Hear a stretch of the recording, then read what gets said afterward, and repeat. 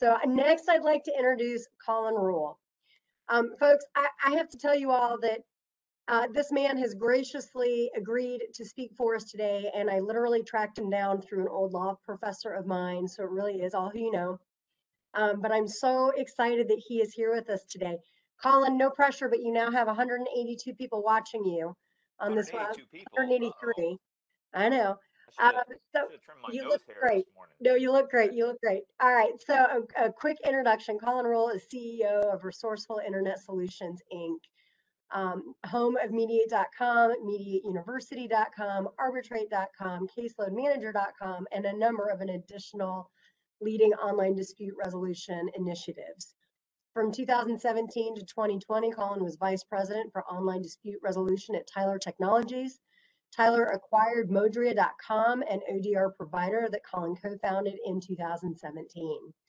Previously, from 2003 to 2011, Colin was director of online dispute resolution for eBay and PayPal.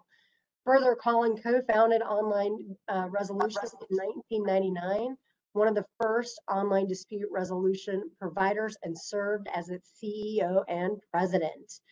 I could go on and on and on. He has a master's degree from Harvard University's Kennedy School of Government and Conflict Resolution and Technology, a graduate certificate in dispute resolution from UMass Boston, and a BA from Haverford College. And Colin served in the Peace Corps as a volunteer from 1995 to 1997. This gentleman is amazing. I'm so honored to turn this over. Colin, I'm going to find you on here and make you a co-host just in case you want to do anything. We're going to try to keep everybody else muted. Just as a quick housekeeping, if you have a question, please throw it in the chat box. I will happily interrupt Colin to make sure that we get your questions answered. And then if you are on here for CLE credit, it does count as your technology requirement for the year, and we will report that to the state bar. If you have called in and are on the phone, you need to email us at DRC Mediators so we know who you are, because all it says is call in user number 9.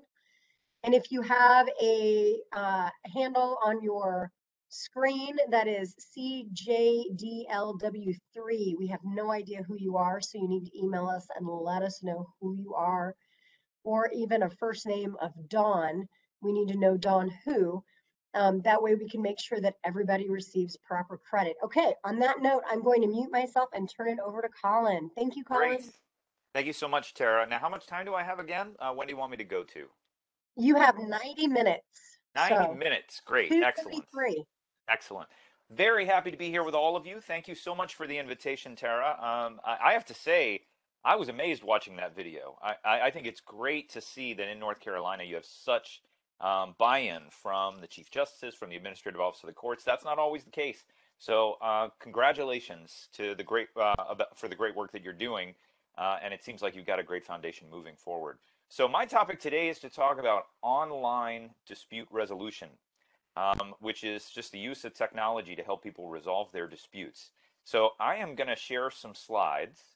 I urge you, please, to interrupt me, to ask questions, to post links in the chat. I am one of the few presenters that encourages you to move away from my video and open up a browser tab and start exploring some of these websites that we're going to be talking about today, because there's so much going on in the world of online dispute resolution. It's probably going to be more interesting for you to be clicking around and checking out the resources. Yes, is there a question? No worries. If you do have a question, don't hesitate to interrupt. I am eager to hear from everybody. I know it, but I don't know what else to do. Button here. See if I can get my PowerPoint to come up. You're just watching that, right? Why don't you Set get it? this. Look, why don't you put the computer over here? I'm not sure if Lynn wants us to be hearing everything he's talking about, so let's see if I have the power to mute him. Oh, there we go.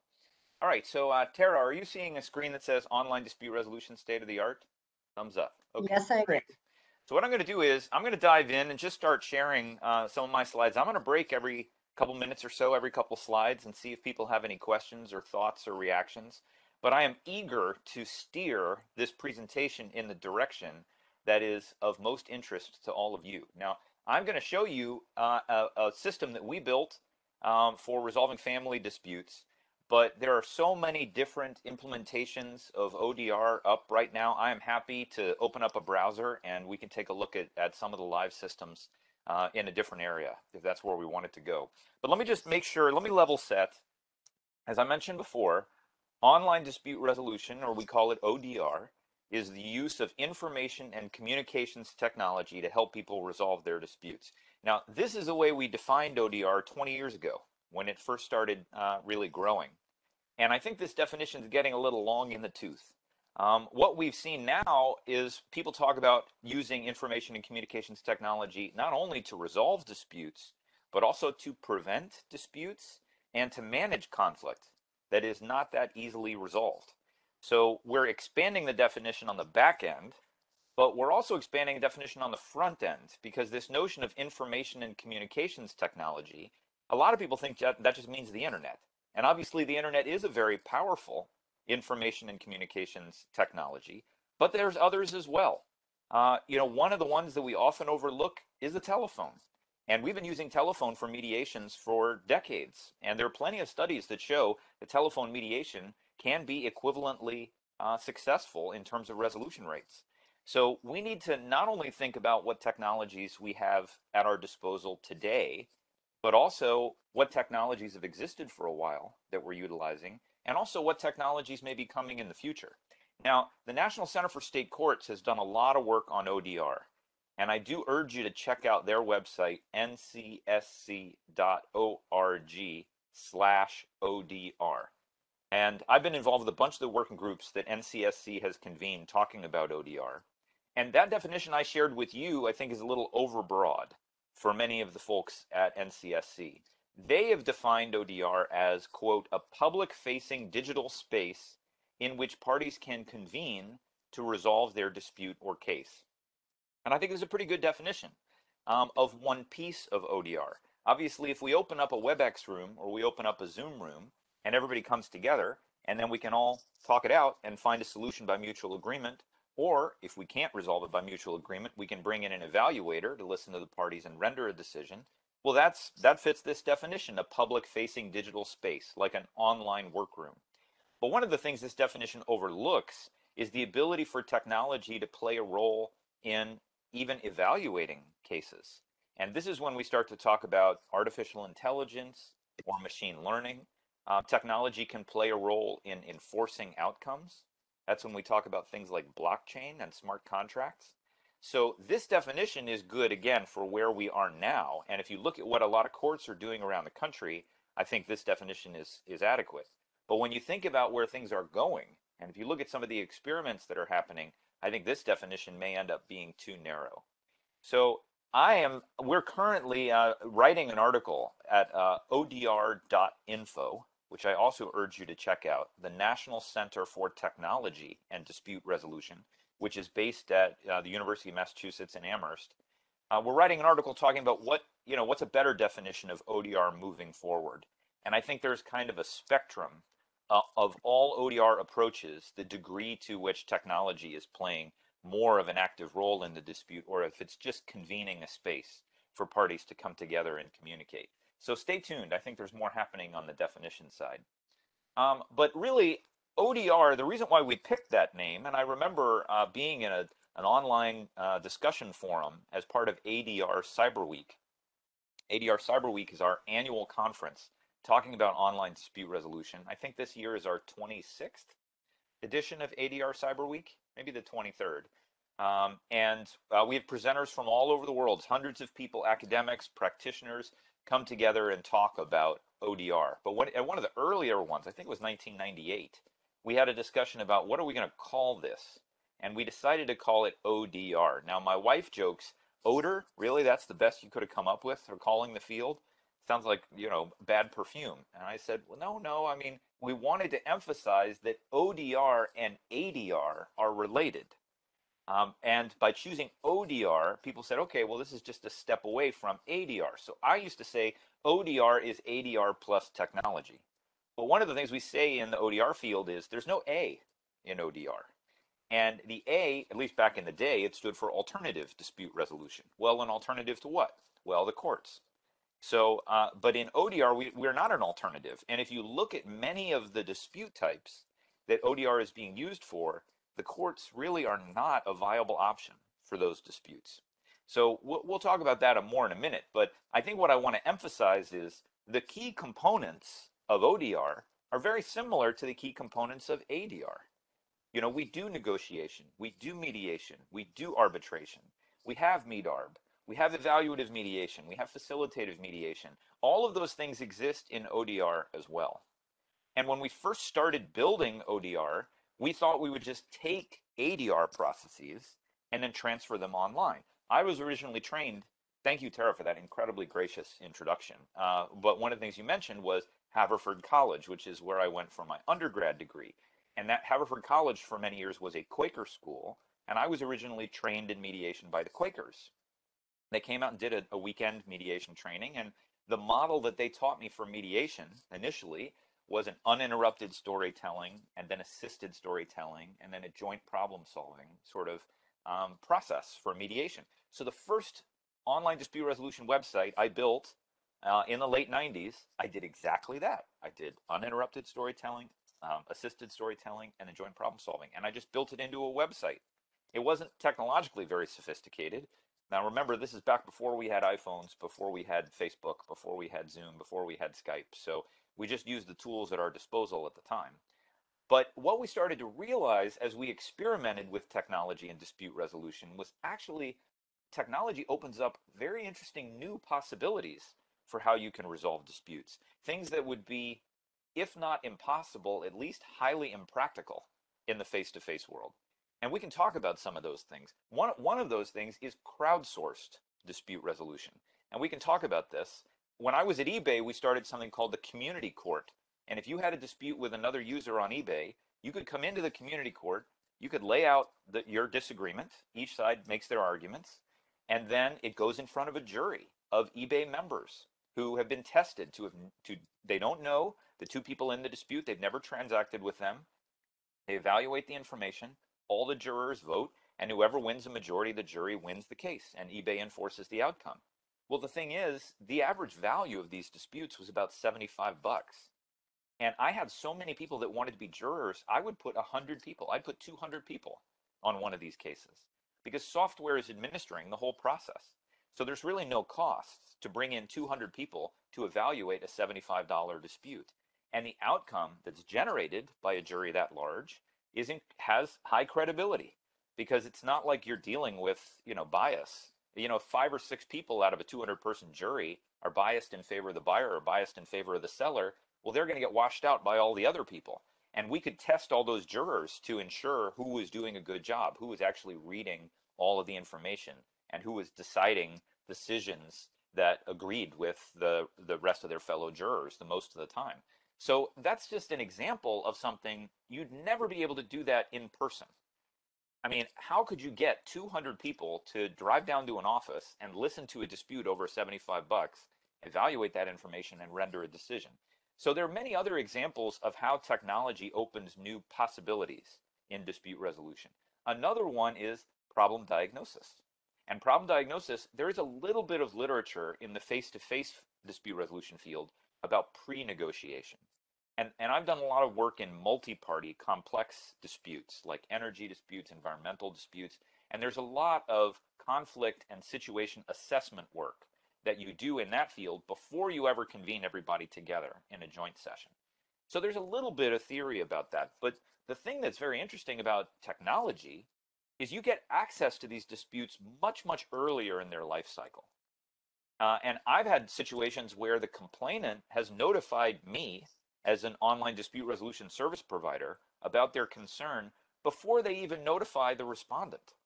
So as a face-to-face mediator, and I've mediated lots of face-to-face disputes, I get access to the disputes after the parties have already been negotiating against each other. They've already made offers, they've already hit an impasse, there's been some frustration that built up, and that's what motivated them to reach out to a dispute resolution service provider. In online circumstances, I often will talk with the parties before they've even begun their negotiation. And that can be incredibly helpful in setting expectations, fleshing out BATNAs, their best alternative to a negotiated agreement, understanding the ZOPA, the zone of potential agreement. And there's a lot of education that needs to happen with parties early on. And people trust technology. And there's a concept we have in ODR called the fourth party, where technology has a seat at the table alongside the third party, mediator or arbitrator. So there's a lot of ways that technology can bring in information to educate disputants prior to them engaging in a negotiation that can set reasonable expectations or set a frame around what the negotiation is really dealing with and getting clarity on the problem. So we can talk about problem diagnosis, but also direct negotiation when two parties are communicating directly to reach an agreement. There are some times when these negotiations run off the rails because maybe parties engage in threats and insults. There may be misrepresentation. I think many of us have been in negotiations where there's an agreement that a payment is going to be made, but just the discussion about what that payment will be, it will go on and on and on. And I've had mediations where I'm like, please, I will pay the $20 difference between your two positions. What is it that's creating that impasse? But there's a lot of ways technology can structure negotiation, and I can give you some examples as to how that works. Lessons we've learned in resolving hundreds of millions of disputes and ways that technology, because really mediation is just assisted negotiation. And there are ways that technology can assist in negotiation as well. Now, when you get into mediation where you have a human mediator, technology can provide important new capabilities for mediators. You can have asynchronous communication with your parties, text-based communication. You can have a caucus with your parties at the same time you're having a joint session because you're engaging in text-based communication. So you can caucus with your parties even when the conversation's going well and headed in the right direction. So there's a lot of interesting capabilities there. And then the last point, you note I didn't say arbitration, I said evaluation. Because many of the evaluative dispute resolution processes that are out there in ODR, they're not arbitrations enforceable under law and conducted obviously in the shadow of the law. They could be like we did at eBay, tens of millions of privately evaluated cases where a customer service rep decides the outcome and enforces the outcome. And in the vast majority of cases, the parties are happy with that. Even though they have the ability to appeal it in a court, they never do because the value of the case is so low. So I think what you'll see is all of you who are dispute resolution experts, none of these concepts are that new. But when you take technology and you add them in, there are some important tools that puts into the mediator and the dispute system designer's toolbox that increase flexibility and capability. Let me just show a couple more slides and I'll stop and we'll see what kind of questions people have. As Tara said, I was the first director of online dispute resolution at eBay and then at PayPal. Actually, eBay, when I joined, owned PayPal. Now they've separated again. But we built something called the Resolution Center. And the Resolution Center still operates at eBay and operates at PayPal. And, they say imitation is the sincerest form of flattery. So I'm very happy when I see resolution centers now exist at many other websites like Airbnb has a resolution center and Upwork has a resolution center. Pretty much any online scalable marketplace or collaborative shareable economy website, they have disputes that arise and they need to have a fast and fair way to resolve those disputes. So eBay was the first website that really tackled this, and we built a console that every user had. They could come in and report a problem, walk through the resolution process. We got to the point where we were resolving about 60 million disputes per year, and 50% of those were resolved amicably between the buyer and the seller. They worked it out with the assistance of our software. And 90% of those cases were resolved in software only, meaning no human from eBay had to touch the case. The only humans involved were the disputants. And we can talk more about some of the lessons learned at eBay. I wrote a book for the American Bar Association, sort of distilling a lot of the lessons, because as I mentioned, we resolved hundreds of millions of disputes through eBay. And again, this was a decade ago. So now that volume, that sounds pretty big, because that's actually bigger than the U.S. court system, civil court system. But Amazon does way more dispute resolution than we ever did at eBay now. They think about it differently than we think about it. But now Alibaba and Taobao in China, they built their own ODR system and they're doing way more disputes than Amazon. So we're talking about billions of disputes being resolved every year through the use of tools like this. And when I say there's no A in ODR, the courts really can't resolve these disputes well because they're low value, they're high volume, they're cross border, so jurisdiction is very confused. You know, I had disputes on eBay where the buyer was in France, the seller was in Argentina. We, the marketplace, was based in the United States, and our terms and conditions essentially specified California law, but the items were being shipped out of Hong Kong. So, what law applies in that case? How would you even, if you're the buyer and you have a dispute and you're in France, do you file a case in France? And why would the seller in Argentina care that a case has been filed in France? Do you file a case in Argentina? Where you're going to find a lawyer to represent you for a $75 case? No. We have to build a new system, a new justice system, in essence, that works the way the internet works. And that's essentially what ODR has become. The other thing is, these are not pre-dispute binding dispute resolution processes. Any of our users anywhere in the world could appeal the outcome from this process in a court. We don't block them from doing that. Although we did have pre-dispute binding arbitration clauses in our agreements, but that's only for disputes against eBay and against PayPal. But what we found is 99.999% of these cases never made it into a court because our process was designed in a transparent, easily accessible way, and it was 100% enforcement because if eBay decided that the buyer was entitled to a refund, they controlled PayPal, so they could take the money from the seller and they could give it to the buyer. So essentially what we were doing, we had about 250 million users at eBay, and if you counted those up as citizens, we would have been the 8th largest country in the world. So we were building a civil justice system for that virtual country, in a sense.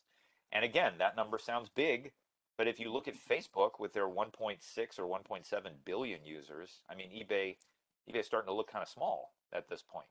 And we need resolution systems for all of these online interactions. So we can spend more time talking about e-commerce, but what we realized at eBay, and again, I'm a longtime dispute resolution guy. I never thought I would be in Silicon Valley, but I wrote a book on online dispute resolution called ODR for Business, and eBay called me up and said, hey, we need you. So that was how I ended up out here. But there's a lot of need for dispute resolution that goes beyond e-commerce. And I'll stop after this slide and then open it up for some questions. But what we realized was that same tool, that resolution center, could be useful for other kinds of disputes outside of the walled garden of eBay. So we spun out that technology and we created a company called Modria, and we started building online dispute resolution systems in other areas, not only for other e-commerce sites, because obviously if you have a dispute with someone that you met on Thumbtack or that you had build you a website on Upwork, you need to resolve that. But also consumer disputes offline, they have resolutions, and oftentimes the consumers prefer to resolve those through technology as well. But then we got pulled into insurance. Our software runs the largest case volume for the American Arbitration Association, the New York no fault insurance caseload, which deals with medical insurance reimbursement claims in the wake of motor vehicle accidents. So I can talk to you about that. We looked at product liability, like pharmaceutical companies where people have adverse drug reactions.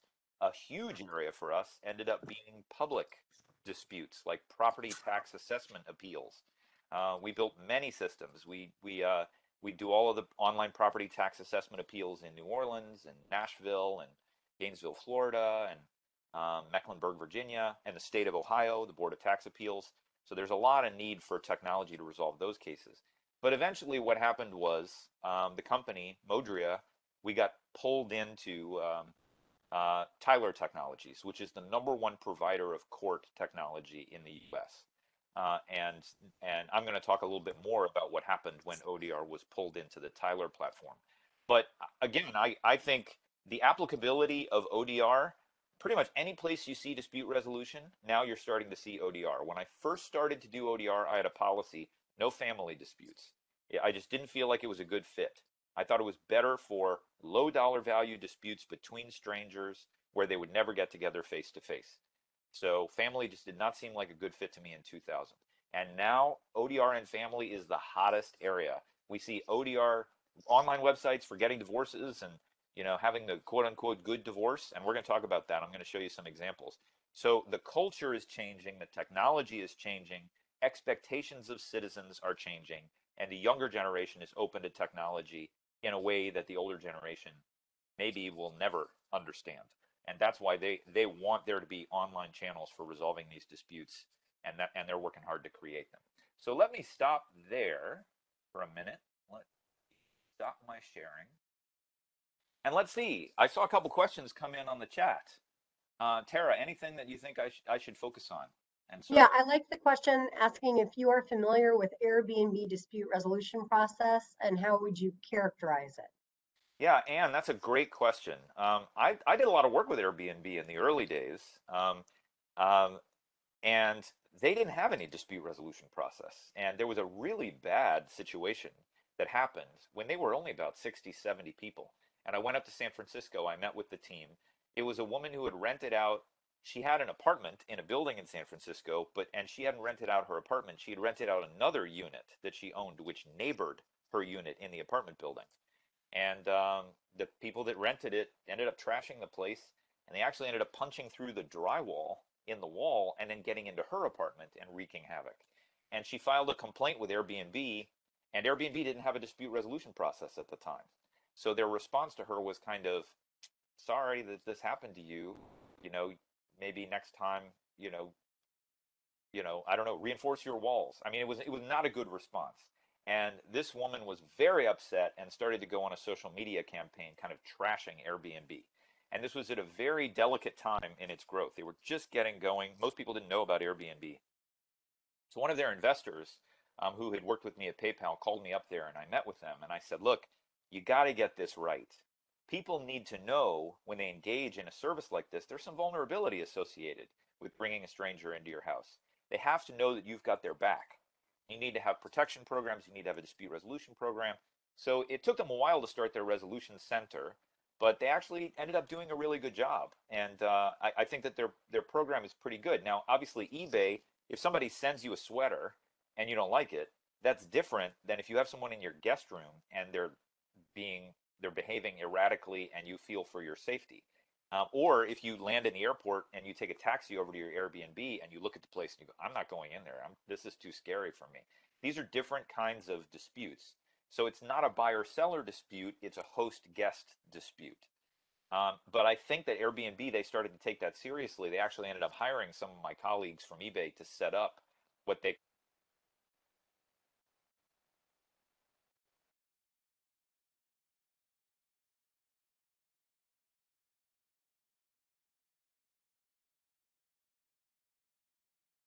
I've lost Colin. Did everybody else lose him?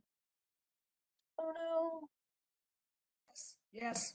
Yes. All right, hang on. Let's see if we can get him back.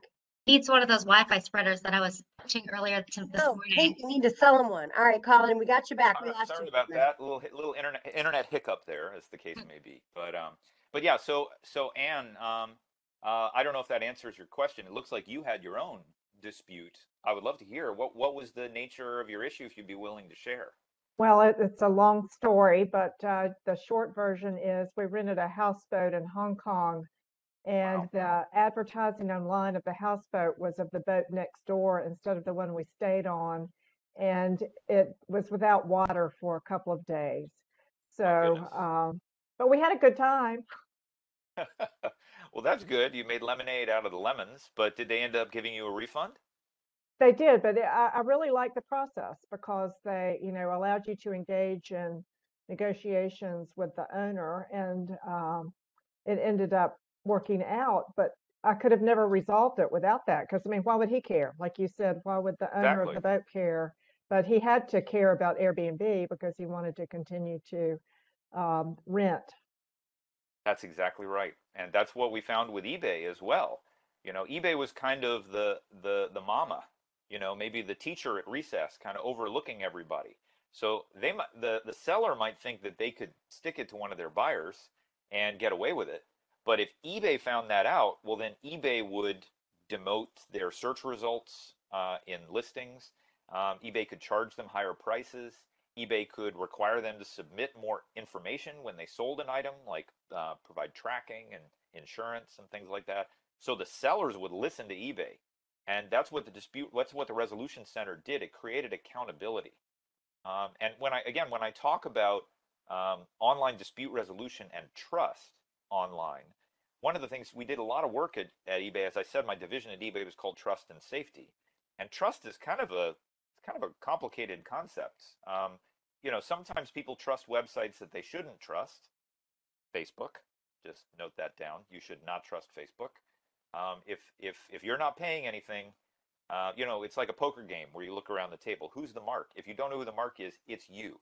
On Facebook, you are the product. So I'm not going to go too far down that rabbit hole because they made a lot of dispute resolution ODR mistakes at Facebook. But then there are other websites that should be trusted that are not trusted. And I think about some payment platforms too that have done great work on ensuring that the system is completely impenetrable by bad guys, but the users don't know that, and it's got a bad reputation. So what we said at eBay is there are three legs to the online trust stool, one of which is what we called FIT, fraud investigations, the fraud investigations team. And that's getting the bad guys, because you don't want to set up negotiations between criminals and their victims. And there are bad guys out there. But when you're talking about hundreds and hundreds of millions of transactions, it's less than 0.1% of the transactions are bad guys. But you got to find those bad guys and you got to get them off the system quickly. The second leg is reputation. And that means you need to have transparency around people's performance online. You need to track their identity so they can't just take advantage of a bunch of people, close their account, and open a new account, and then it's blank slate, and they can keep taking advantage of people. So reputation systems like we have at eBay, like the feedback system, or you look at Yelp, or you look at TripAdvisor, or some of these reputation systems. And the last leg is ODR, fast and fair resolution to any problems that arise, transparent, consistent. We found those were the three legs to the trust stool. And if you can get all three of those legs right, you have a competitive advantage over other websites. And that's why, for instance, 53 cents of every dollar spent on e-commerce in the United States goes to Amazon, because that was one of the things they prioritized right up front. If you buy something and you're not happy, we're going to get it solved for you quickly and fairly, even to the disadvantage of Amazon. I've had circumstances, I bought a bunch of DVDs. I think it was Friday Night Lights season 1 years ago, and I bought it on Amazon and it never showed up. And I said, hey, this never showed up. They said, no problem, we'll ship you another one. And 3 days later, I got 2 copies of the DVDs in the mail. Now, Amazon knew that they sent those DVDs to me, but they didn't fight with me. They just sent me another set. And I called them up and I said, hey, I got 2 sets. They said, don't worry about it, keep them. And the reason why they did that was because they have a loyal customer in me. I buy a ton of stuff on Amazon, and they know that it's worth their while to do that. And I think people have learned over time, wow, if you were to tell me in 2005 that we were going to be buying our toothbrushes on the internet, I would have thought you were nuts. I mean, it's so much easier to go down to the drugstore and buy it. Who's going to pay for shipping? Who's going to deal with returns? But Amazon figured it out. They can, and here in Silicon Valley, they'll get you something you buy within an hour, and with Prime, it's free delivery. So again, this is where we are today. The question is, where are we going? And I think these kinds of systems, think about the pandemic. I mean, the pandemic has accelerated these trends unimaginably. I have a friend who says to me, Colin, COVID-19 has done more to market ODR in the last year than you have in the last 20 years. And that's absolutely true. I had mediators, very experienced top mediators in the field, who would say to me, you got to do this face to face. You cannot do it online. You have to look in the other side's eyes. You have to shake hands. And I'm never going to do this via video conference. It's fine. That's fine. And now they're calling me up. So how do I change my Zoom background? And how can I get my filing form working on my website? And some of these people are saying to me, I prefer online now. I prefer online because it lets me have many more conversations with my parties, lets me share documents. We can e-sign things right online. There's a lot to argue for it. And I think even if we get to a post-COVID world where it's not an issue and infection rates are down in the single digits, I think still 50% of our mediations are going to happen online, because this channel of video communication has been so normalized. And it's not even going to be the mediators who are pushing for it. I think it's going to be the parties, because the preference numbers are off the charts for online interaction. with mediators, online interaction with the courts. It's just the way we live our lives now. So, okay, I know, Anne, you asked me a narrow question, and I went off on a disquisition there. Any other questions we should tackle, Tara, before I dive back Yes, into my Kate Peter Meriday has her hand up, which I love. Oh, great. So I'm going to let her go ahead and unmute herself and ask her question. Please. Hi there. Well, I actually was going to say one short anecdote after Anne gave her story. The last time I stayed in an Airbnb in New York City, the person, when we got to the apartment, it wasn't permissible for them to utilize Airbnb. They had all these really detailed instructions about how we were supposed to pretend that we were their family members. And I was there with my brother. And so every time we would be in the hall, we had this like whole backstory of like, when did you last see Bubba?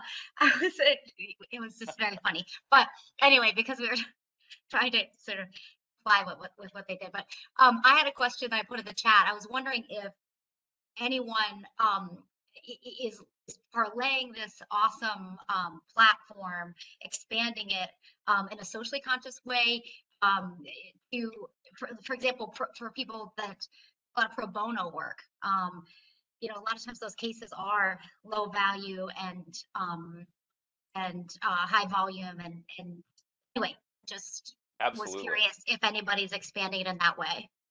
Yeah, it's interesting as I segue into some of the stuff I did with Tyler, a lot of who I was working with were legal service bureaus. And I like working with courts, but I think the courts think about what they do in a very specific way. I know we have a lot of probably judges and court administrators on the call.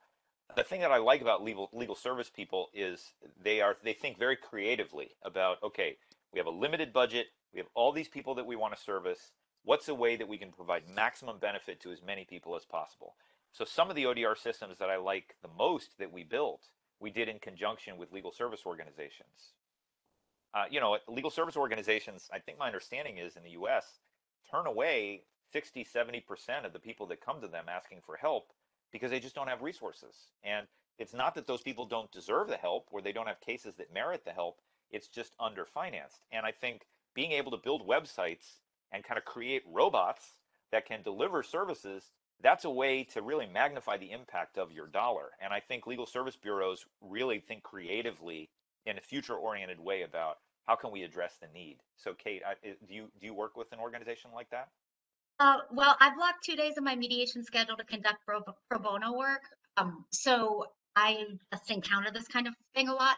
But I think the numbers of attorneys in North Carolina, the percentage of people who conduct pro bono work could be higher. Sure. And it would be neat if there was a way to. There are legitimate reasons for that for many folks, but there was a way to funnel or refer people to an existing, for landlord tenant issues, and there's Absolutely. so many things. So that's what sparked as you're describing it. Well, yeah, 100%. Yeah, I mean, the other thing is we have a bit of a supply and demand problem in the US around dispute resolution because we have a lot of mediators in certain states, and we have certain states that have no mediators. So at mediate.com, we have something like 6 or 7 states where there are no mediators that have registered with us in those states. Well, it doesn't mean there aren't disputes in those states. And I have mediators in other areas, particularly around graduate programs in dispute resolution, all the alumni there. They're like, well, I can't find cases. It's really hard for me to find cases. Well, great. So provide services online and let's hook you up in South Dakota, because there's no reason why a mediator can't provide advice in a family dispute. You're not providing legal advice, so you don't have the same issue about it can only happen within each individual state. So again, I think technology opens up great possibilities. And I found mediators that say to me, look, when I'm doing face-to-face cases, I don't like to do more than 2 or 3 at a time. But when I'm doing online cases, I can do 6 or 7 at a time, and especially if they're these kind of pro bono lower value cases, maybe even more than that. I've known some mediators that have been able to do 10 or 15 at a time. So it does create opportunities for us. But again, we need to think creatively about sort of where all this is going so that we're building our business where the highway is going instead of building it where the highway is today. I think there was one other question from Deborah. Did you raise your hand?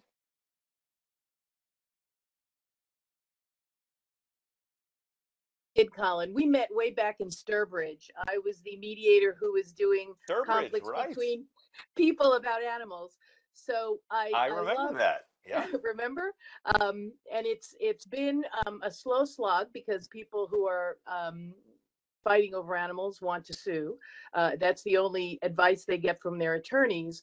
Right. But we're trying, especially now with COVID and the huge amount of animals that have been purchased, and the veterinarians not being able to keep up and high suicide rates, to bring that to the veterinarians. What would be your thoughts doing an eBay type or a Airbnb type Yeah.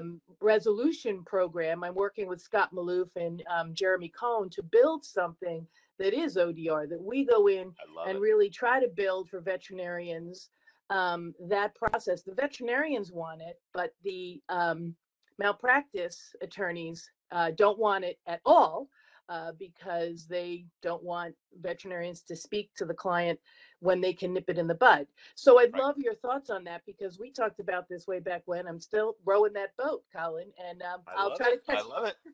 And it's as the acquirer of a shelter COVID puppy during the pandemic, I know there can be issues that emerge. I will say also, Deborah, one of the things that's happened since we last talked is when I was at Modria, we built a dispute resolution process for Rover.com, which is one of the top websites for pet sitting and pet walking.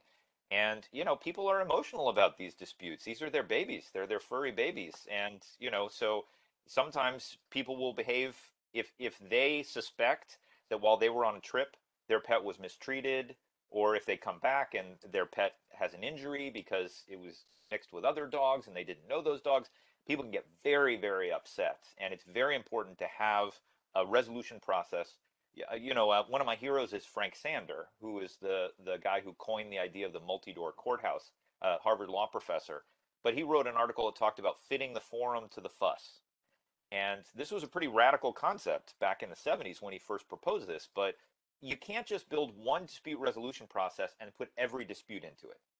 And I think the courts have learned that lesson. Now we have family courts, we have landlord tenant courts, we have small claims courts. But I think pet disputes are a good example. A traditional litigation orientation is not always the best way to deal with these very emotional personal cases. And I think that was what we found at Rover. People needed to communicate. And, Rover again was sort of the eBay in that circumstance. They had an enforcement ability. The pet sitters and pet walkers had an incentive to take care of their customers because they know that Rover was watching and Rover was evaluating their efficacy. But the issues that you're talking about, I think I'd love to brainstorm with you further about that, how we could use some of this technology to build a centralized location where a lot of these cases may be referred in by vets or referred in other directions. I think that would be a really exciting application. As I say, Thanks so much. yeah, any ADR. But the other thing that you mentioned, and we should come back to this, I think this is a rich topic, is sometimes lawyers feel very threatened by this. And I've done presentations to bar associations where people in the audience have stood up at the mic after I gave a very similar presentation and essentially said, over my dead body, my grandfather practiced law this way, my father practiced law this way, I practice law this way. No, I'm not going to move this online. That's not going to happen. Now, and I used to get the UPL letters from the bar associations, the unauthorized practice of law letters, but things are changing a lot now. And just like the video that Tara just played, the buy-in from the Chief Justices, that's so encouraging about the importance of dispute resolution. Now we're getting that for ODR. And we have Chief Justices and we have presidents of bar associations. The ABA has come out as a huge force behind promoting ODR as a way to expand access to justice. As I say, the National Center for State Courts has come out with reports and guidebooks for courts as to how to utilize ODR. So I think that there is an acknowledgement that we can do better. We can do better in the justice system. We can do better in legal services. And technology is going to be a tool in the toolbox for us to do that. So we need to be creative. And especially out here in the West, you see a lot of the legal practice rules being relaxed, where now they're creating kind of legal practitioners. So, if you have, you don't have to be admitted to the bar to handle low-level civil cases. They're deputizing people to help out folks in landlord-tenant cases or in divorce cases or small claims cases. And obviously, you still need to be admitted to the bar to do, a criminal case. But this notion of legal practitioners and legal sandboxes where some of these legal services could be delivered through technology. I think there's some exciting possibilities here. So maybe we can revisit that too. I mean, my message to lawyers is don't be afraid of this. If you embrace it, there's enormous opportunity. But if you insist on doing things the way they've always been done, then slowly but surely you're going to be out of sync with the times. So we can come back to that, I think, at the end. And we've got one more hand up by Donna Wright. Sure, let's do it. Donna, hit me.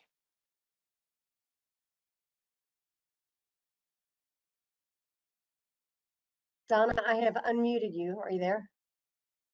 Yeah, I'm here, but I didn't know my hand was up. I'm sorry. No No worries. problem, Donna. We're going to put I this don't one even cold know how calling to you. do that. I'll put it down for you. There you go. Thank I you. lowered your hand. Worries, no worries. Okay, let me just show a couple more slides and then let's open it up because I'm enjoying this Q&A so much. I just want to put a little meat on the bones here to say, let's see. All right, Jeffrey, I like your Django slide, but we're going to go back to mine. Okay, so we talked about ODR beyond e-commerce. As I mentioned, ODR is getting a lot of traction in the courts. And I know, Tara, you and I have gone back and forth about kind of what's happening in North Carolina.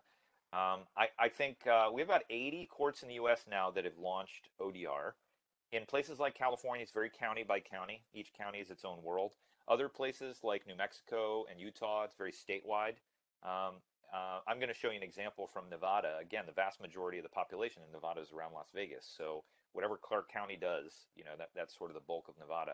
But we've seen some courts build their own systems, like Utah and Connecticut.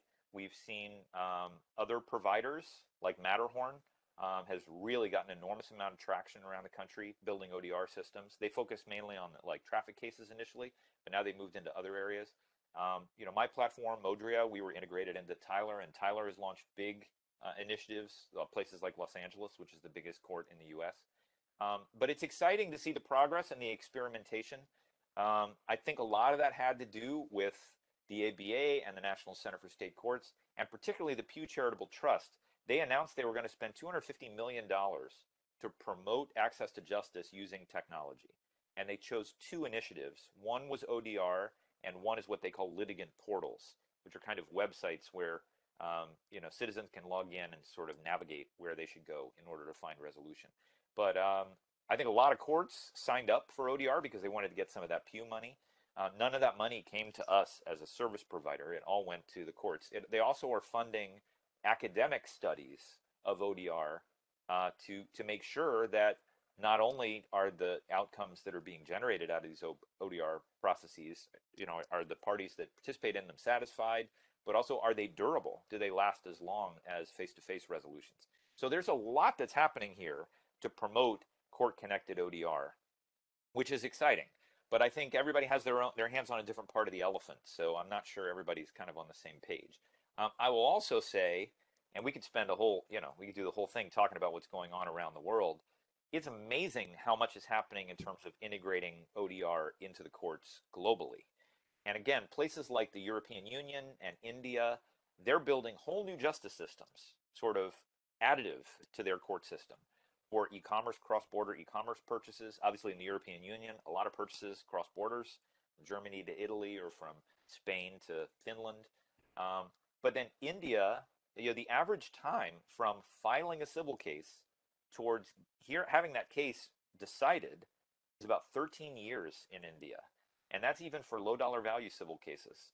So India is now creating an ODR system for their digital payments volume. And India has already been banning certain paper currencies to force the move to digital payments. So they're going to have almost a shadow justice system only for these digital payment disputes. But because all the payments are moving towards digital, that's going to be really their consumer dispute resolution process. So it's very exciting to see what's happening in India. But then British Columbia has something called the Civil Resolution Tribunal. I urge you to take a look if you have a browser tab up. You just type in BC CRT and it'll come up and you can see it's an all online court. They deal with a wide variety of different case types. They deal with what they call strata disputes, which are really like condo association disputes. They do motor vehicle claims, but you never have to show up in person. You never have to file a piece of paper, and they go all the way through to the adjudication. So the entire court operates online, and more cases are being shifted to the CRT. doing a great job. And I think the UK has also been inspired by the British Columbia example, and they're launching a bunch of different ODR platforms under the umbrella of what they call Her Majesty's Online Court. So you never have to show up in person.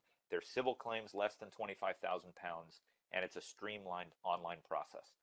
Also, international organizations are pushing ODR very hard. I was part of the UNCITRAL, which is the UN agency. What the value is, and who's going to get it. And then other schedules about divisible property and debts and unequal and all of that. But yes, you do asset buy. Aha. I think that was something else. But I was like, wow, this is a very in-depth question all of a sudden. But I'll just make the point that APEC, which is the treaty organization of all the countries that ring the Pacific, they've just released an ODR framework for small and medium-sized business disputes cross-border.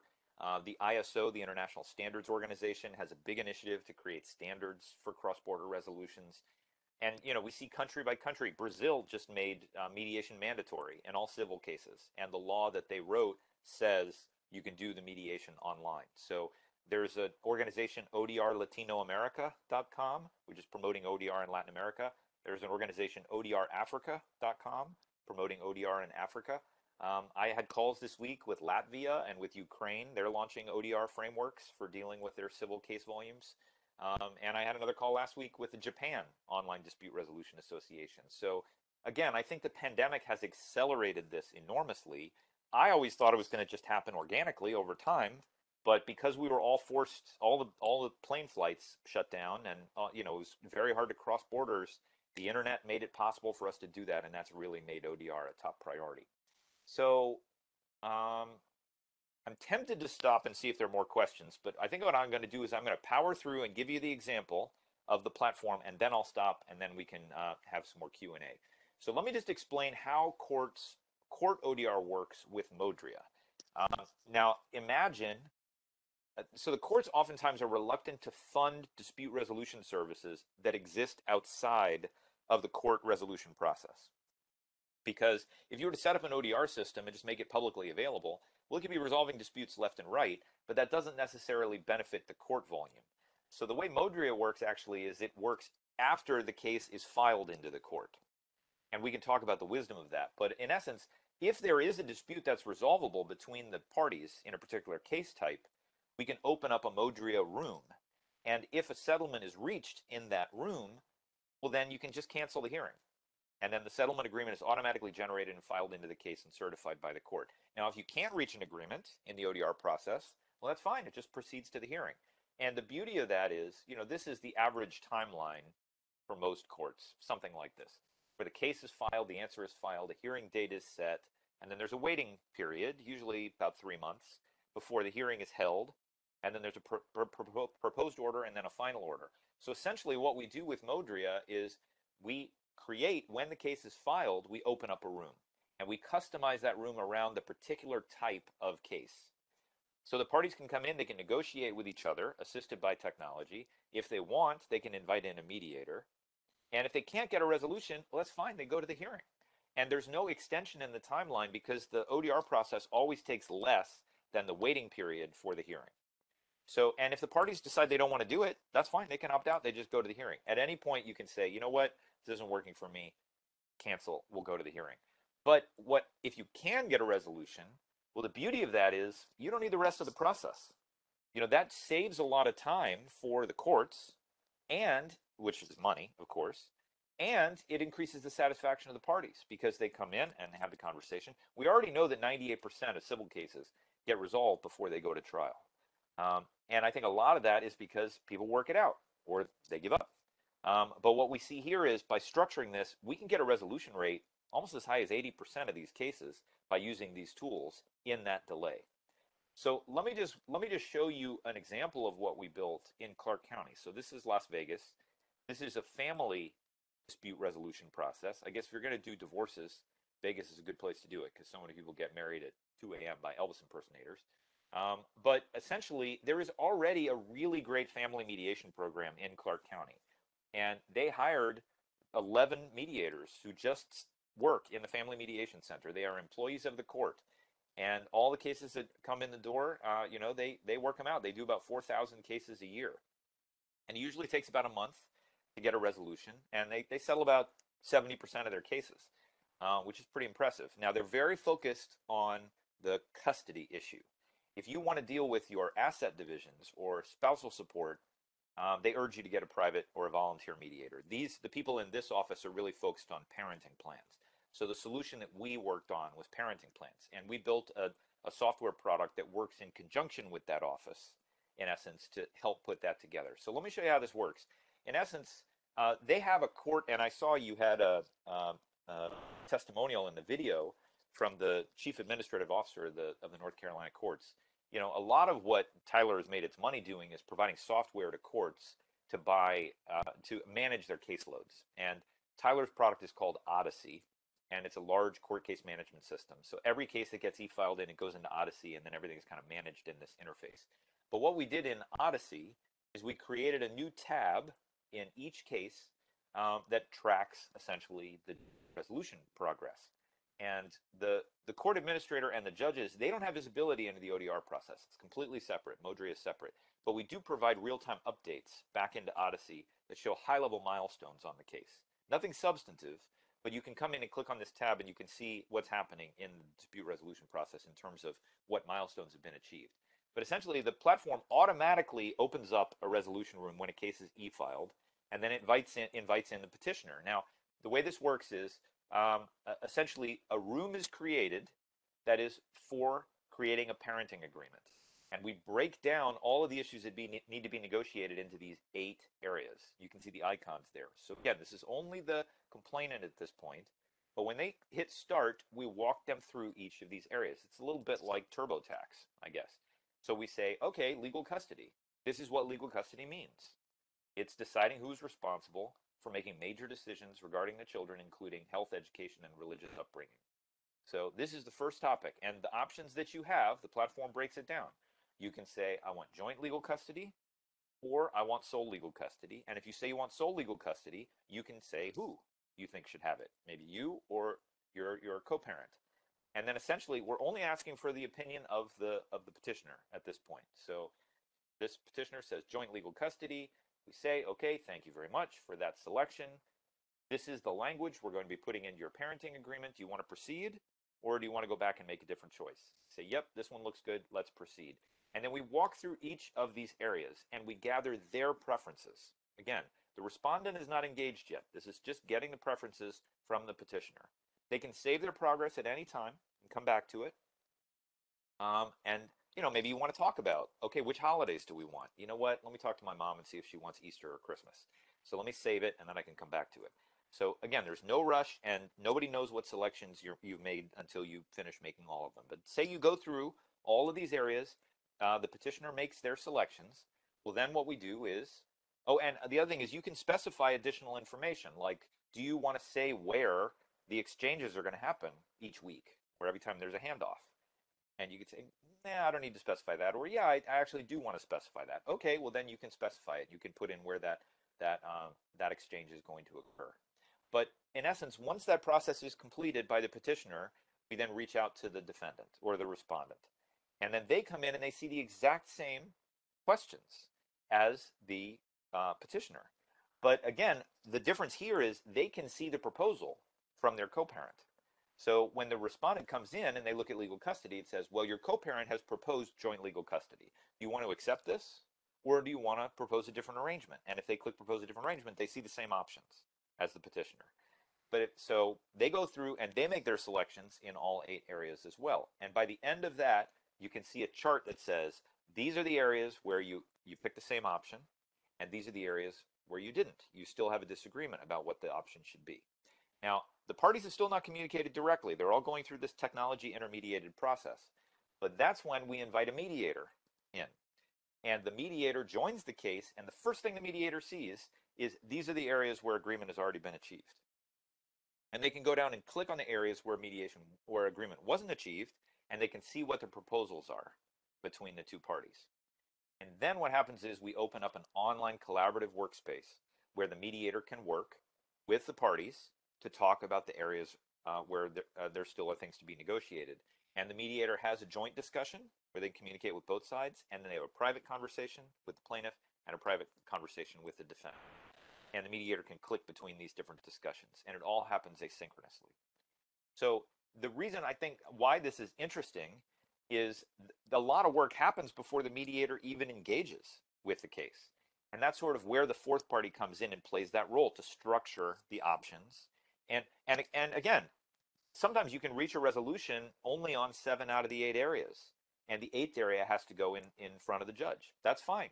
The mediator can write up, can say generate a settlement agreement, and the platform generates the full text of the parenting agreement based on the choices that were made. And then the parties can come in, they can review it. If they don't like it, they can say, no, I need more changes, and then it can be revised. And if they do like it, they can say, yep, this looks good. They can e-sign it on the platform. It automatically generates a signed copy of the agreement, and then it's e-filed back into the case. And when you go back to the court case management system, again, this is the ADR tab. You can see all of the updates around this person joined, that person joined, the mediator proposed an agreement. No substance, again, because if the case does go back to the court to be decided, you don't want to see any of the substance there because that could bias the court because they would know, they'd be privy to some of that direct negotiation. But then also you can go to the home page of this case within the court case management system, and you can see the full text of the agreement that was generated by the platform. So this is just one example of how this can work. And this is obviously in a court context. I mean, I will point out there are many private companies that are doing similar things in the private sector. WeVorce is probably the biggest and the oldest in terms of their national footprint, working out family disputes online. But there's Hello Divorce is another one that's emerged here in California. We have Bliss Divorce. There's It's Over Easy from Laura Wasser, the celebrity divorce attorney. And again, some of these cost $1,000 to kick off. Some of these you pay a monthly subscription of $250 and you can use the platform. Other ones like Laura Wasser, I mean, to kick this off, I think it's $15K to get going. And she assigns you a private shopper to help you with your retail therapy during your divorce. So there are many different levels here. I mean, the platform that we built in Clark County is intended for people that can't afford representation at all the way up to white glove, very fancy, celebrity divorce attorney approaches.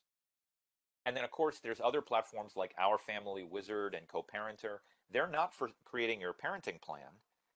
That's actually after you get divorced. They're for post-divorce conflict management. So you use those tools to do scheduling and financial budgeting and things like that to manage your co-parenting relationship to ensure that disputes don't arise down the road. So that's another way to use ODR technology for dispute prevention. So let me stop there. I know I just hit you with a ton of things. And let's see what you think about all of that. So, Colin, I've got a question from Amy, and she has no voice, so I'm going to speak for her. No problem. And she posted the question at the beginning of your presentation, asking if you could talk a little bit more about how the settlement agreement is effectuated in the ODR Modria process. And I know you went through that a little bit, but then I have to follow up with that on, is it boilerplate language that is inserted into like a template? And if it is, do the parties have the ability to modify the language within the boilerplate paragraphs to go back Yeah. and? I mean, I could show you the accurate answer, and the pithy answer is it depends. You can structure a process however you want. I mean, the courts really, I found, optimized a lot of their choices around efficiency. So they wanted to use boilerplate language because they didn't want to have to review every agreement that was generated to make sure that that language was in line with the guidelines of the law. So if you design a system where the only thing parties can do is pick from a menu, and you've written all of the clauses associated with every selection item in the menu, every document that's generated at the end, you don't have to review because you know they can only pick from the language that you've created. Now, we built a system with the Dutch Legal Aid Board called the Rectvisor, which was a more in-depth process. We had resolutions in the parenting plan mechanism that I showed you. People work this out in 5-6 days. In the Rectvisor in the Netherlands, people took 2 or 3 months. And the platform helped them to draft their own separation agreements, kind of like a Google Doc, where they can go in and both sides can write, and it highlights their contributions in different colors, and they can both indicate acceptance of the terms, and then it goes to a legal reviewer. who has to go through the document, read everything, and make sure it's within the guidelines of the law, guardrails of the law. And if not, then they can push that back to the parties and say, you need to work on this clause a little bit more because, for X, Y, and Z reason. And the parties can revise it. So I think it's a dispute systems design question, fundamentally, how much control you give the parties. And I think that there are concerns. I know the New York State court system created an ODR process, and people were saying, consumers don't know what a fair resolution is. And if you give them an open text box and say create an agreement, they may come up with agree to something that cedes all of their power and all the protection they have under the law because they don't know the law. So they said, well, how can we get lawyers in there to advise them?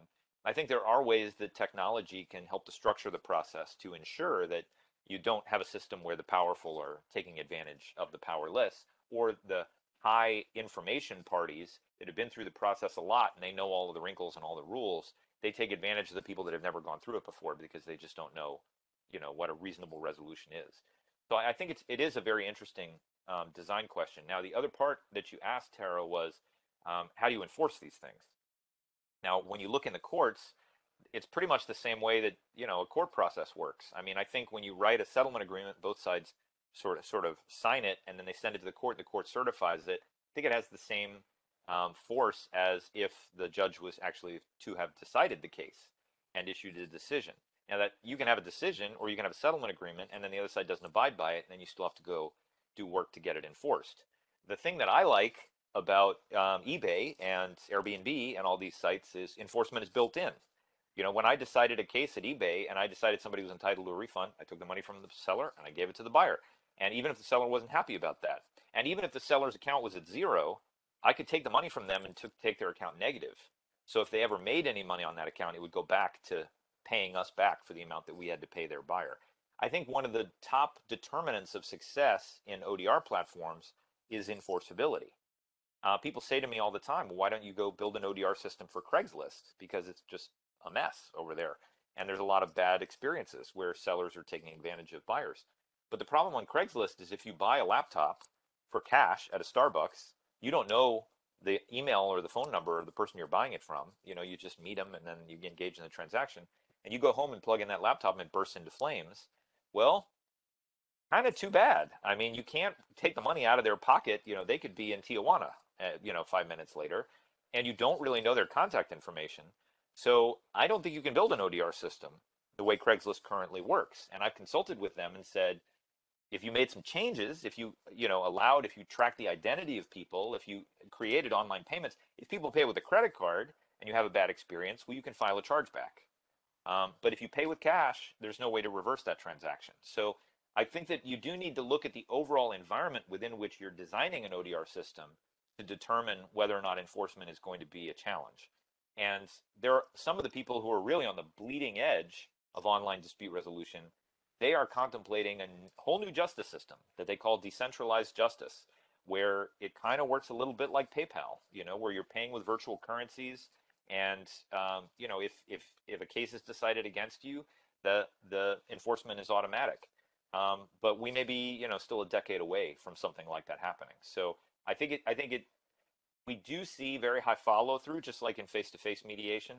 When people have the ability to agree to a settlement, they're much more likely to abide by it than if you have an evaluative process and then somebody says, well, that was unfair, I'm just not going to abide by that decision. There's very little that you can do if you don't have the enforcement power behind an evaluative process.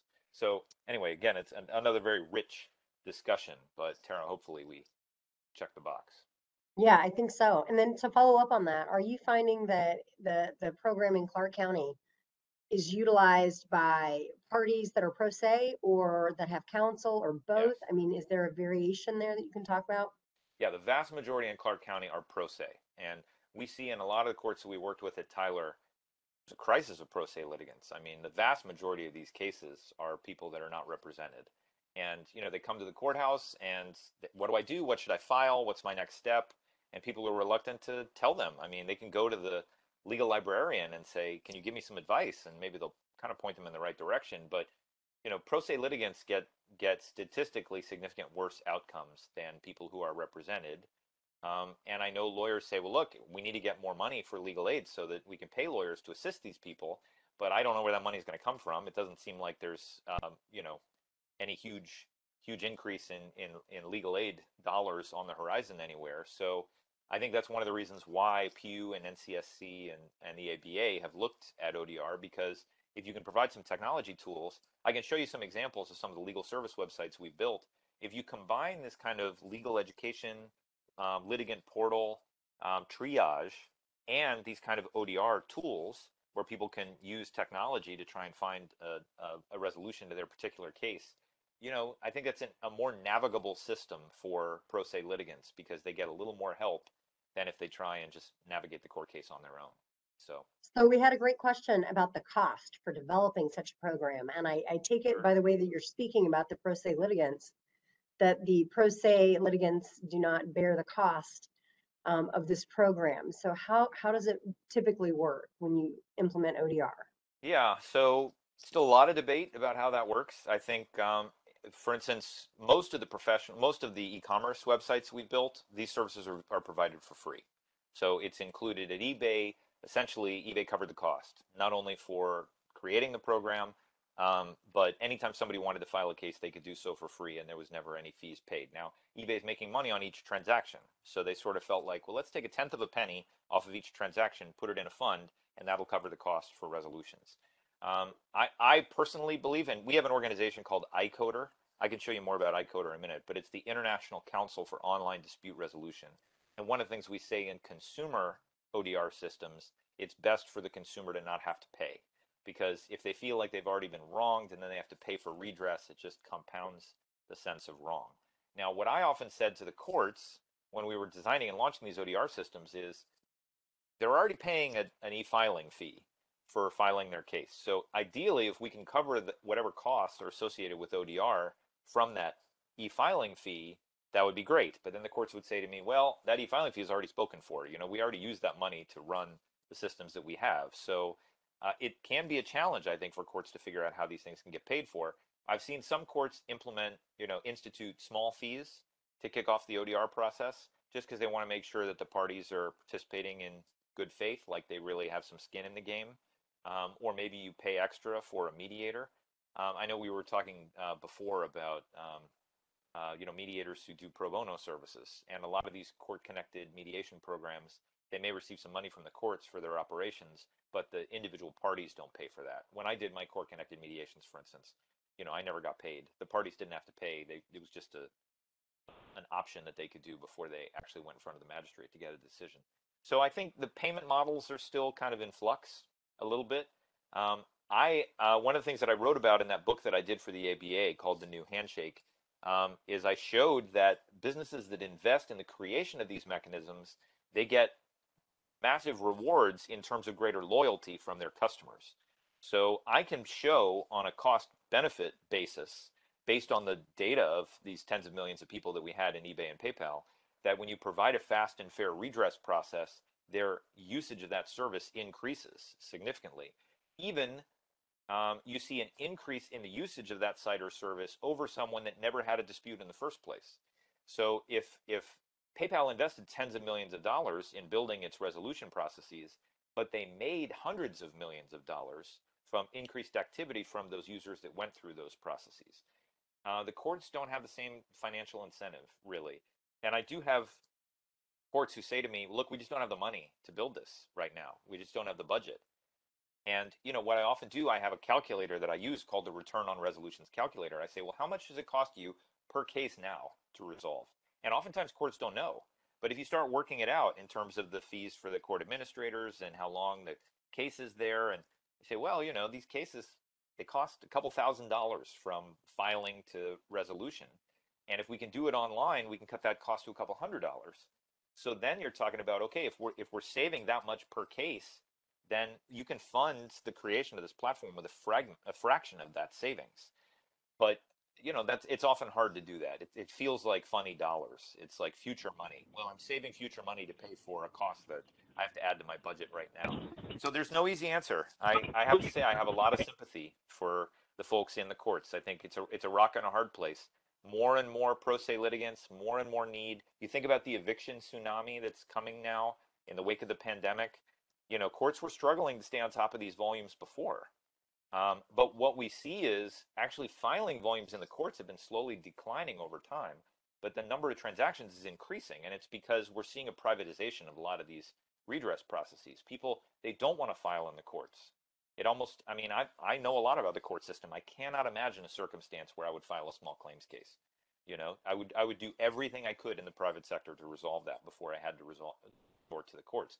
So many judges have talked to me about what they feel is the spiral of irrelevance, that the courts are going to become less and less relevant, particularly for these low dollar value civil cases.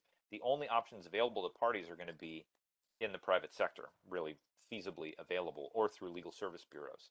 So, you know, so that's a lot of speculation about where it's going, but I think that's motivating some of the experimentation. And I think that people at the top, as I say, in the bar associations and chief justices, they're saying, you know, we can't make this equation add up. We need to figure out a way to change the game and think outside the box. And maybe technology gives us some of those tools and opportunities so we can think a little bit more creatively and figure out how to get ahead of the problem as opposed to just, you know, trying to tread water. So I'm curious to hear what people think about that. Yeah, we've got a great question about confidentiality. Do you have any concerns? And then also, Great question. when you speak about confidentiality and the platforms that you're using for ODR, does the information within the ODR platform always transfer to the court file, or does it stay in its own platform? So, because I've kind of heard it go both Sure. ways. Well, let me just, I'll use the confidentiality question as just a quick segue into iCoder. You know, we in the dispute resolution field have worked hard to come up with a set of ethical standards that can govern the practice of ODR. And, you know, there's been years and years of scholarship about this, but we've kind of distilled it down to this set of ethical standards. And they're available on iCoder.org's website. Everything's available from iCoder for free. But in terms of these standards, we've thought a lot about what the language is. Like accessibility, you think, well, it needs to be easy to access the ODR system. But there's other things too. Not only should it be easy to discover where it is, it should be transparent. It should be available. You shouldn't have to have a fancy laptop to do it. You should be able to do it on your phone. It shouldn't be too expensive because cost can be a barrier to accessibility. And also we need to think about accessibility by people with different physical ability levels, which is something that people don't often associate with accessibility. But when you think about security, we have one standard around confidentiality, maintaining the confidentiality of party communications and being transparent about who will see what. Then we have another around security, which is related but slightly different. That's protecting the information so that outsiders can't come in and see it. And if there is a breach into the system, users need to be informed. And then the last one we have, well, we often talk about privacy as another element of confidentiality. And I'll actually stop my share there because I think this is this is a very rich topic. If you ask end users what their main concern is about resolving a dispute through an online process, the first thing they'll almost always say is confidentiality and privacy. You know, how do I know who is actually seeing this information? How do I know that this is not going to end up in a Google search in 3 years? And what makes me nervous is a lot of mediators out there are doing online dispute resolution, but they're using tools like email, or they're using Google Docs, or they're using Skype. And the problem is these are not secure channels. These tools were not built with dispute resolution in mind. Email in particular is highly insecure. Tara, if you send me something sensitive and say, look, you know, I do feel bad. I did cause this problem, but I don't think that I should have to pay $50,000. I think that, you know, I think the estimate is $5,000. Well, you've admitted that you have some fault. And I can take that email and I can send it to 500 people and you will never know. And you have no ability to pull that information back. You don't know who that information is going to be shared with. So, you know, email in particular is highly insecure and mediators are using it every day with their parties. So I think we need to develop tools within the field that take these concerns very seriously so that we can ensure that mediators that utilize these tools are abiding by their procedural and ethical obligations. And I think that's one of the things, for instance, Tyler, when we were building Modria, they said, well, the courts want to be able to look inside the mediations. And I had to say, no, that's not the way this works. You know, that it has to remain separate. And I know the courts are paying for the software product, and they think it's weird that they would pay for a platform that they can't see inside what's happening in the platform. But the courts understood that. The court administrative officers and the judges, they understood why it needed to remain confidential. But Tyler themselves, that wasn't the way it works. I mean, they build software for the courts. Everything's kind of an open book. You know, it's all about disclosure. It's about providing transparency. So building a system that didn't provide that transparency was a little counterintuitive initially, but eventually they did understand the value of it. So I think confidentiality is a huge issue. I think it gets to the core of the trust dilemma that parties feel around the use of technology. But I will say, looking at all the ODR platforms, and you can go to odr.info and click on the provider list, there's more than 100 companies that are providing ODR services. It's not just the ones that I'm talking about here today, and I urge you to explore some of them.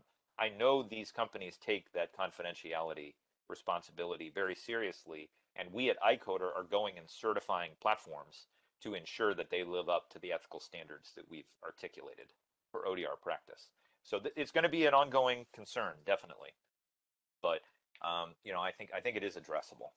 I also have courts that say, well, we run all of our stuff in-house. We have our own servers. You know, we kind of do it on site. And they say, how do we know that your cloud services are secure? And I said, well, if you look at the studies, it shows that cloud services are far more secure than on-site servers. Just because if you have a professional that's watching the servers 24/7, that's usually lots of servers, thousands of servers all at once, and patching them all at once. That's usually much more secure than having somebody run a box, you know, that's connected to the internet in somebody's office, because probably they're doing other things too, like making sure the printers work and then ensuring that that box is protected against all potential threats. It's a much, much bigger challenge in that respect. So anyway, it's going to continue to evolve, but confidentiality is it has to be a front and center consideration for all of us. So any other good questions, Tara, that we should tackle? The only other question, I think I skipped it earlier, is someone is asking where a catalog of the systems you offer can be found. Sure, sure. I think the best answer to that would be at odr.info. I'll put it in the chat. That's where you can see a list of all the platforms. You know, we are building a system at mediate.com called odr.com, which is going to be available next year. And the heart of that system is our platform, which we call Caseload Manager, which is used by, I think, 110 different dispute resolution programs around the world. So you can go check out Caseload Manager. I'd be happy to give a demo to anybody. But as I say, there are other really good platforms. I think some of the ones I really like, one is called immediation.com, another one called modron.com. There's resolvedisputes.online, which is really good. There's one called mediate2go.com. I mean, I could keep doing this all day, posting really great services, but those are all platforms that you can go check out. Oh, and I mentioned there's obviously modria.com, and then there's Matterhorn. I think it's Get Matterhorn. But again, I urge you to explore and see what systems there are out there. There are new ones arising all the time. These are mostly the ones in the U.S. Well, U.S., U.K., and Australia.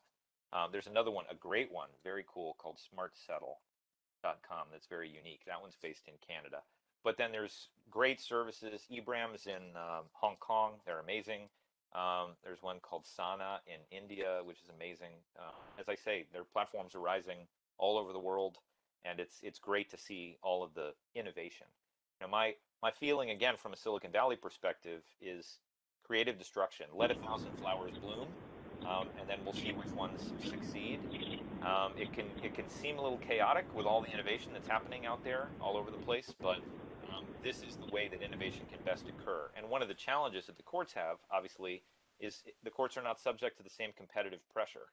So if I don't like the services I'm getting in a small claims court, I can't say, forget it, I'm going to go to the other small claims court. And I think that lack of competitive pressure, it doesn't create the same incentive to experiment and innovate. But a lot of these companies are selling to the courts. So the courts can benefit from some of this innovation by partnering with private entities. So I like what Utah has done. I like what Connecticut has done in terms of building their own system. But the challenge is, are they going to continue to innovate? Are they going to continue to invest to keep those platforms kind of on the cutting edge? because the expectations citizens are bringing to those platforms are not coming from other courts. They're coming from websites like Google and Facebook, and that are constantly updating their services. So let me just show a couple closing slides here, and then we can wrap it. So we talked about iCoder standards. I'll share all of this with you, Tara, so you can share it with people, because we're not going to talk about all of these things. But the idea of people coming in and explaining their case and having sort of a machine learning algorithm go out and look at millions of similar cases and come back and say, here's a heat map of kind of where it's likely that the resolution will occur. We're seeing a lot of sites. There's a company out here in San Francisco called Do Not Pay, and you can go in if you get a parking ticket or there's a case against you. You can come in and give them a lot of information, and then they will go essentially fight the case on your behalf and come back and say, hey, we got a settlement of this. Do you accept that? No, I don't. Go fight some more. So this is an interesting agent-based. This is another one in Chicago that's using technology to sort of advocate on behalf of tenants. And it'll write letters for them. It'll, based on the information submitted, to kind of help people stay in their houses. But the last thing that I just want to plant the seed of is, again, everything I'm showing you today, it may seem, wow, this is kind of cool, this is kind of interesting, but it's all about where this is going. And when I talk to young people, I teach it at Stanford Law School, I'm teaching there tonight, I teach at Pepperdine, I teach at Santa Clara. The younger generation, they're trying to think, step function. How can we evolve this? Richard Susskind, who's the chief IT advisor to the Lord Chief Justice in the UK, he wrote a book called Online Courts and the Future of Justice. And he says in that book, 50% of people on the planet don't have access to a justice system. And there's really no way to expand access meaningfully to that 50% if we continue to do things the way we've always done them. So this whole notion of decentralized justice, where software sort of becomes the law, I think what we're going to see is kind of a parallel justice system emerge on the internet to deal with these kinds of cases that the legacy justice system can't really handle that well. It doesn't mean the legacy justice system is going to go away. Not at all. There's always the high dollar value, billion-dollar litigation, IP litigation, whatever.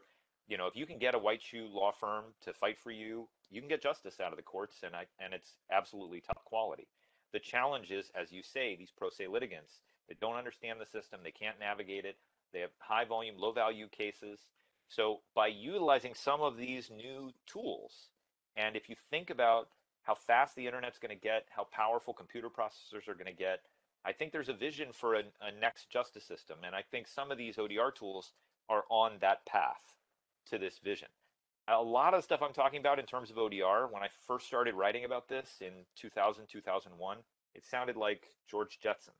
Like this is never going to happen. This is such crazy futurist stuff. And people would pat me on the shoulder at conferences and say, wow, this is really interesting what you're doing, but that's not going to happen. And now it's commonplace. All these things are happening every day. I would say more mediations are occurring online now than are occurring face to face. So again, we have to think about what direction arrows are headed. And if computers get powerful enough to provide meaningful research and analysis, we may rely on them to value our cases and give us advice about resolution options. And people may end up trusting computers in resolving some of these cases more than they would trust a human to play the same role. Just like we're going to have computers driving our cars in 20 years, it may be we'll have computers running our justice system. But there are going to be more people working in the justice system in 20 years than there are today. Just like the financial system. Many jobs were eliminated. There's nobody standing on the floor of the stock exchange saying, who wants to buy 1,000 shares of IBM? Those jobs are all gone. But now those people are programming the computers that are doing those trades in milliseconds. That's what's going to happen in the justice sector.